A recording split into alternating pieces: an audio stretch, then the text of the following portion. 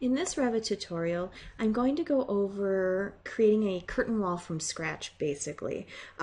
So if you want to put in, a large window wall or something like that, you're probably going to go into Wall, and then scroll down past all of the regular exterior, generic, and interior walls to get to the curtain wall system.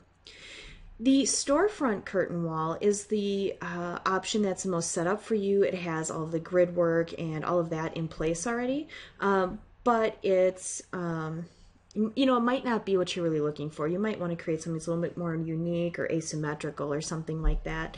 In that case, you're probably going to pick just regular curtain wall. With a storefront curtain wall, the other type, when you go to place that in an existing wall situation like I have here, it will actually cut that out automatically. The curtain wall, as it's set up by default in Revit, will not. So there's a couple of different ways I could deal with that. The first way is to simply place it in here and then cut the geometry. If I go and I'll just kind of pick my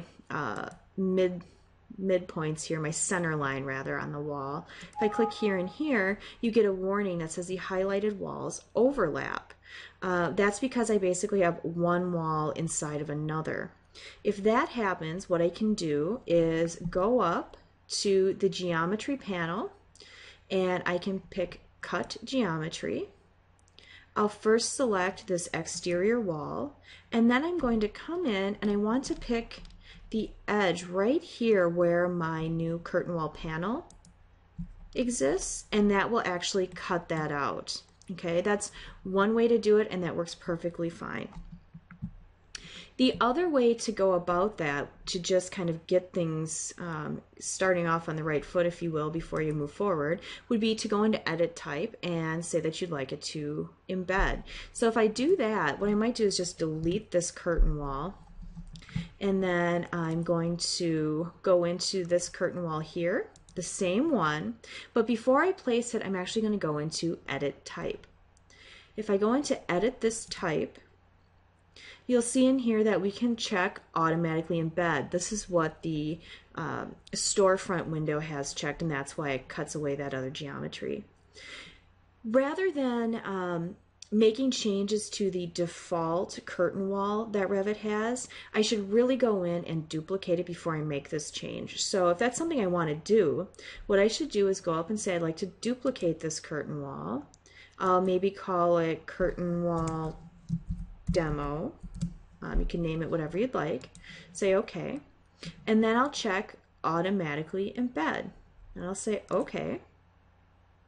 Now if I go to place that wall and I come out here and click my 2 points, it will cut away that existing geometry, just like the storefront one does. So the process is up to you. You can do it either way. You'll get the same result ultimately, so whichever you're more comfortable with is fine. Basically what I have now is one enormous piece of glass. This line right here is my existing floor, so I have a gap between my curtain wall and the floor, so that's something I want to address at some point. I'm just going to scroll down and go to my east elevation view that happens to be the view that I have right here. And here is my enormous piece of glass, so it doesn't have any separation or anything like that. Not really too practical. To add a grid system of mullions, what I need to do is come up to the Architecture tab in the Build panel and add a curtain grid. So when I add a curtain grid, I will get the Modify Place Curtain Grid tab here, and you'll see that you can add all segments or one segment. So it's just by default doing all segments. So I can come in and add either vertical or horizontal lines. To add vertical lines, you hover over the horizontal line of the curtain wall and you click. So I might add, let's say, a couple of panels here, and then to add horizontal ones, I just hover over the vertical lines and I can add them this way.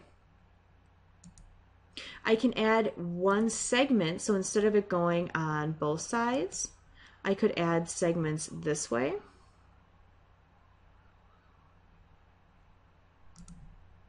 and so on. I can grab the modify tool and move these around by using their temporary dimensions. So if I liked, let's say I want this one to be 5 feet, I can move that one down, and then I can select this grid and make that one 6 feet, and so on.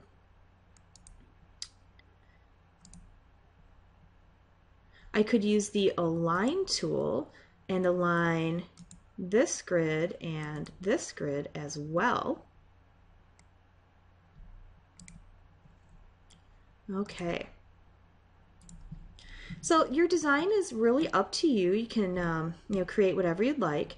And once you get the grid system in here, what you need to do is now put in mullions. So these grid lines are really there as a guide, but they don't really exist. So it's not as if you actually have metal there in between the glass or anything like that. So what we need to do then is go back to the Architecture tab and add mullions. And the mullions you can add in the same basic way, whether you're doing the whole thing or a segment. You can also do all grid lines at once. So if I pick that and then hover over my grid lines, you'll see that it's activating and wants to do them all. If I click, it will put mullions there entirely sort of by the default parameters, and that's perfectly fine. Or I could say Control Z and undo that, and I could do it manually. And by doing it manually, you kind of pick the order they're going in, and I could pick, let's see, these, and then I might say I'd like to do a grid line segment, and then just do this one here and here, and then down at the bottom, and I might actually leave this bottom one open. And why would I do that? Well, if I wanted to put a door in my curtain wall at some point, I probably wouldn't want to have a mullion there because people would trip on that. However, if I wasn't sure, I could add the mullion now in a segment and it'll make it really easy to get rid of later. So that's up to you. But that's really the basics of getting your own grid system in.